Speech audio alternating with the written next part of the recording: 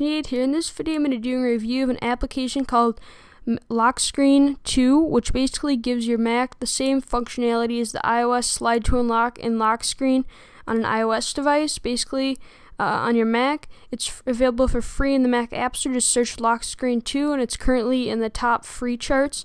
So if we go ahead and click the icon, it will go straight to the menu bar and you'll have this little lock icon. It will be colored by default for you, and you have an option to choose lock, preferences, about lock screen, and your quit. So let's just go ahead and go into preferences, and you'll have an option for general, your startup, your lock setup, your auto lock, your lock hotkey. You can choose a hotkey to unlock and lock your Mac. You just use it to lock your Mac, as I mentioned, when using this application. And you can sleep after lock, and you can choose different options there.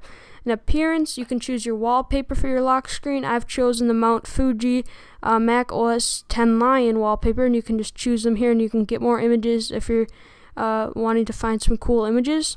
And sound is actually another cool feature. You can choose a lock and unlock sound.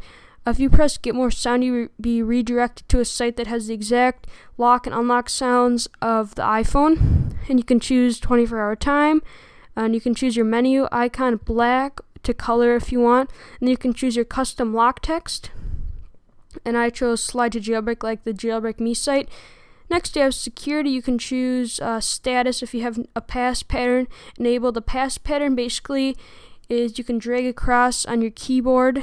You can use a different combination of different keys to unlock your slide to unlock screen, if you understand that.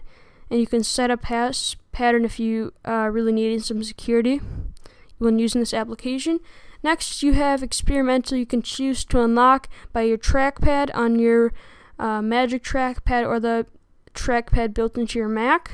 You can just toggle that on and off and choose some different settings. So if we just want to jump right into the lock screen, my command is, my hotkey is Command X.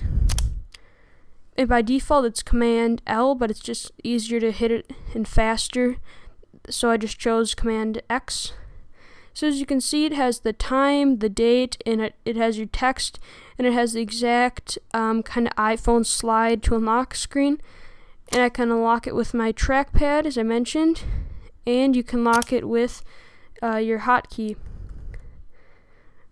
The hotkey to unlock it by default is if you drag from the left to the right of your keyboard from the D to the K key, it will unlock the screen and you'll be free to use your Mac. So thanks for watching this video of the review of LockScreen2. It's available free in the Mac App Store currently, so go download it. And thanks for watching this video by Colton1098. Remember to give this video a thumbs up, comment below, and subscribe if you're new to my videos and enjoyed this video.